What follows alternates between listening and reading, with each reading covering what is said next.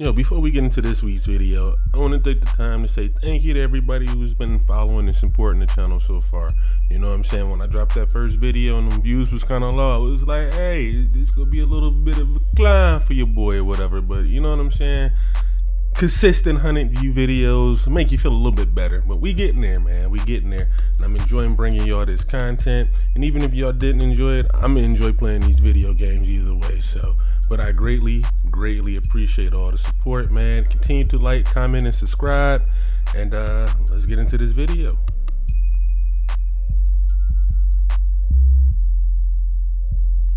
What up, YouTube? It's your boy Bundles coming back with another episode of Bundles, Blunts, and Achievements. And we're back to the Xbox 360 with today's game, Remember Me.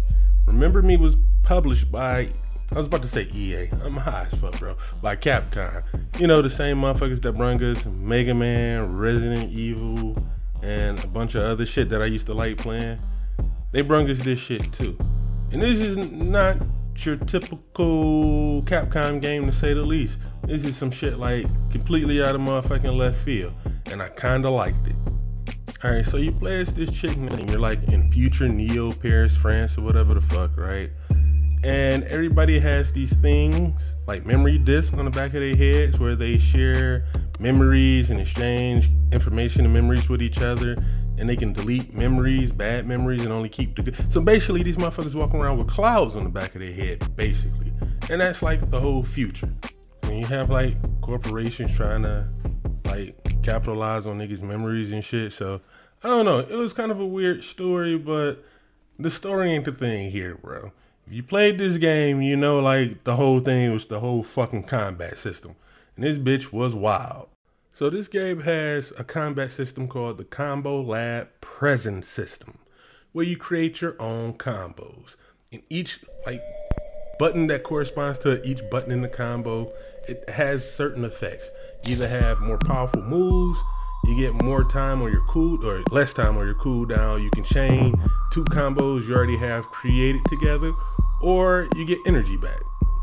Those are the four, like, I guess, types of moves that are in the game that you can add to the combo. But here's the thing.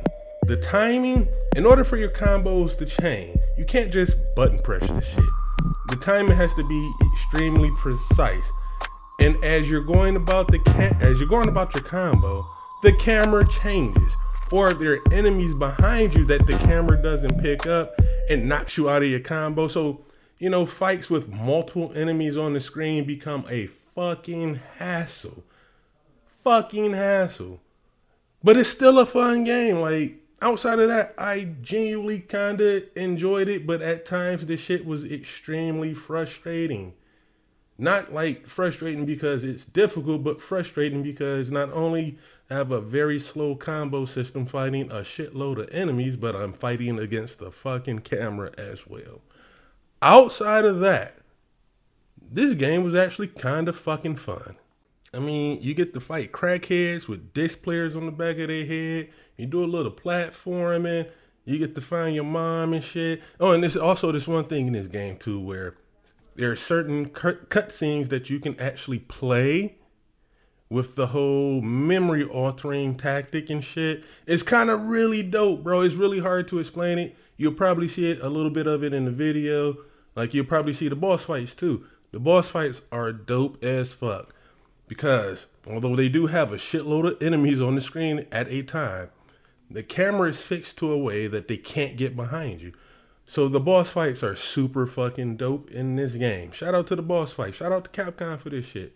But yeah, bro, if you've never played this game, this shit is for sure a fucking experience. You'll probably break a controller or two. I didn't. Thankfully, this time I did not, but I really fucked with this game, bro. And shout out to my man over on Reddit when I was asking about this shit. These same niggas made that Life is Strange game. They didn't make another one of these, but they made Life is Strange. So they were on the big things, bro. Shout out to them boys. But either way, man, here are my achievements.